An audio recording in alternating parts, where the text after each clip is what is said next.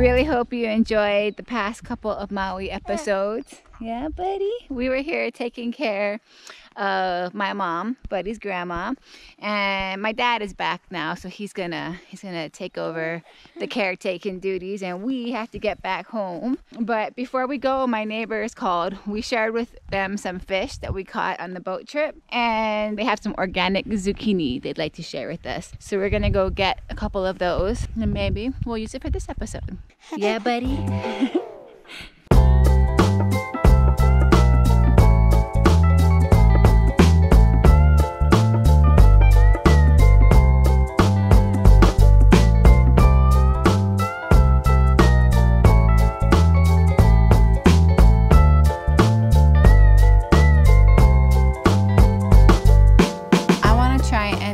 Zucchini noodles. I've only done this once or twice, and so I'm not an expert, but let's just get right to it.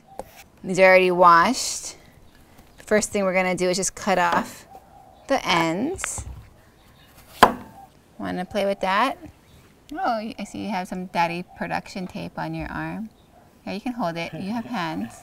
You have hands. There you go. All right. And then this is called it's like a julienne peeler. And we're peeling and we're making zucchini noodles. This is still going to be a lot of zucchini. I think one is going to be plenty. How do you like zucchini, buddy? Good? Aww. What happened to your doggy, buddy? His gums are squeaking. Can you hear it? I think we solved the teething drama. Hey, Kaya girl. Want a piece of zucchini? She's not our dog, but I really, really love her. And she loves zucchini, apparently. Is that good? I'm not doing that to the CD center because I don't think that would make good noodles. So I'm just pulling that out. I've been feeding it to our neighbor's dog. So now we have all of these beautiful zucchini noodles, and they're absolutely not perfect. Some of them are like that. We are going to, buddy, can you pass the salt, please? Okay. So then the next step is we want to get the liquid out of these zucchini noodles. So we're just going to sprinkle them with salt, because salt is what takes the liquid out of things. We're going to toss it so it's evenly coated. And we're going to let this sit for about 20 minutes. And while we do, we're going to roast some macadamia nuts, because we brought some of those macadamia nuts that we harvested in our last episode back from Maui. And this is just really how I cook. When I harvest something, we go on these little stints. If we have a certain fish, we're eating that fish all week. If we have certain produce, we're eating that all week. And so right now, we're sticking with the macadamia nuts. For anyone that watched that pesto fish episode, this is the macadamia nut pesto. You can check out how we made that on that video.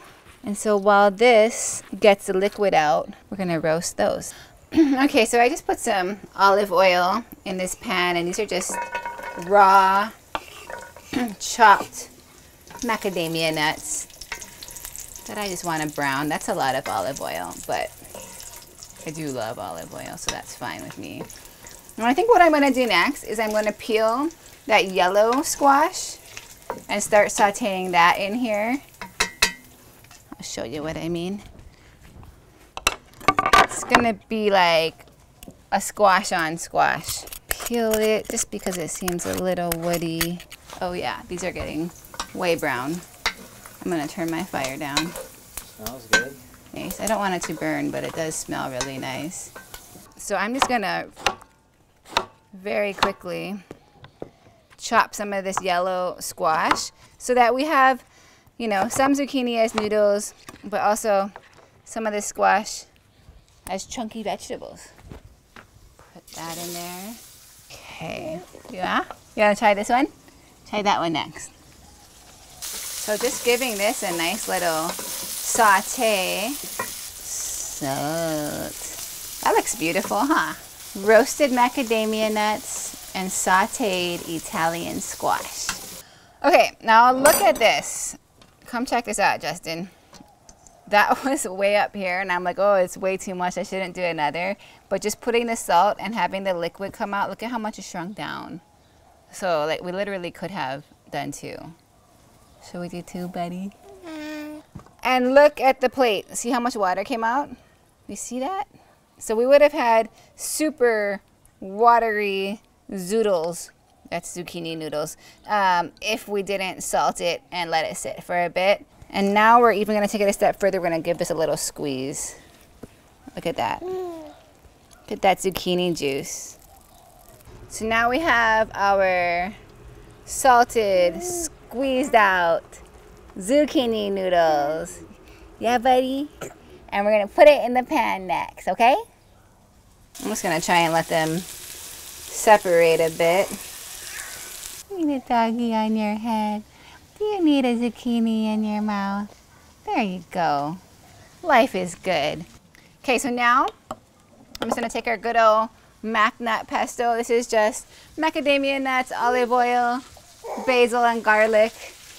Pesto should have Parmesan cheese. This one doesn't. So this is actually a vegan meal that we're making. Of course, you can add anchovies or Parmesan cheese or whatever you want, and that will go delightfully in it.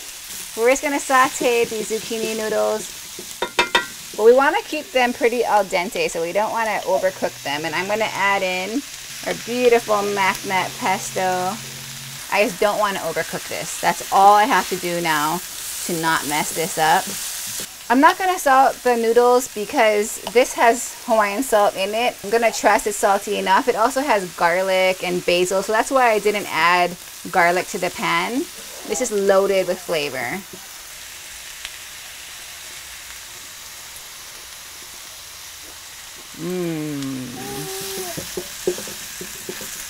That's good. Okay, it actually could use a little salt. Rather than use my typical black pepper that I do on pastas, I was just given these beautiful roasted red peppers from my friend on Maui. Be careful when you do this, because a lot of times when you put chili pepper straight in a pan over a fire, that chili heat can go aromatic and make you cough and choke. It's no fun. Yet I still do it like this. I'm going to turn off this heat and we are ready to roll. So some of the noodles are getting a little browned, but I don't think they're overcooked. So I'm just going to, a nice big serving of it. The macadamia nuts look like roasted garlic, and we do eat with our eyes, but they're going to have a whole flavor of their own. Look what I made. There you go. That's for you. It's important for me to treat vegetables that somebody grew and gave to me. You know, someone took the time to nurture this plant. It's important to me that I treat them with just as much respect as I treat the fish that I catch and things that I really care about. I think the only store-bought thing in here is the olive oil, which is pretty cool. But this is the zucchini and the squash that our neighbors grew with extreme love, and some yummy macadamia nut pesto sauce. Okay, dokie, the one-handed moment of truth here. That looks delicious. Oh my God, you're gonna freak out, Justin. Buddy, I wish you could try this. This is bomb. Like, the noodles are cooked perfectly. I know I use that word too much, but they're al dente. You bite into it, it has like some texture to the tooth, but then it's so nice and soft and moist inside. The chunks of squash really give you something to sink your teeth into, but those macadamia nuts, that's just the texture you want. And it's just such a light, vibrant, herbal deliciousness when it comes to the flavor. This one's for you, Justin. It's gonna be messy, but I need you to experience this. Wow, it's a big bite. I know. I've made this a couple times, but this is by far the best. Wow. Whether you eat fish or meat, or whether you just want a plant-based diet, food should be this flavorful. This is incredible. I better stop because we have to take a picture of this. I thought it was gonna be super good, but I didn't think it was gonna be like knock your socks off, taste buds exploding, and the texture just like sweeping you off your feet good. I love it when that happens. I thought it couldn't get any better, and then I just realized we have these beautiful limes, and I do think a nice squeeze of some fresh, this is a lemon, of some fresh citrus, it will just make it that much more vibrant and bright and wonderful. There we go. Voila! Bon appetit! Thank you for joining us. I really hope you tried this recipe. It's pretty awesome. And if you like these videos, please hit subscribe, and we'll see you back next week.